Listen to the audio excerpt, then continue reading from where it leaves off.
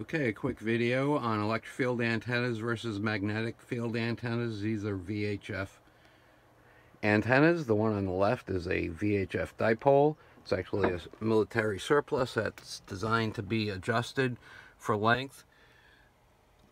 The higher the frequency, the shorter the length will be.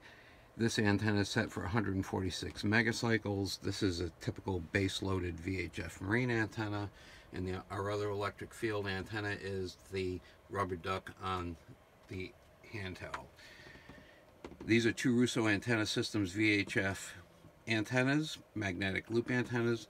This is 146 megacycle 2-meter handband. This is 157 megacycle VHF marine. How do we know these are operating in that frequency range?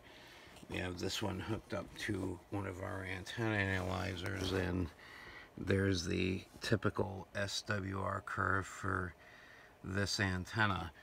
How do we know that these antennas are working in magnetic loop mode? We can take our VHF transceiver on 2 meters and 1 MAA test, and we can take our handheld field strength meter. We can transmit hello N1 MAA test, and there should be a null as we approach somewhere about there. So this antenna is definitely operating in magnetic loop mode.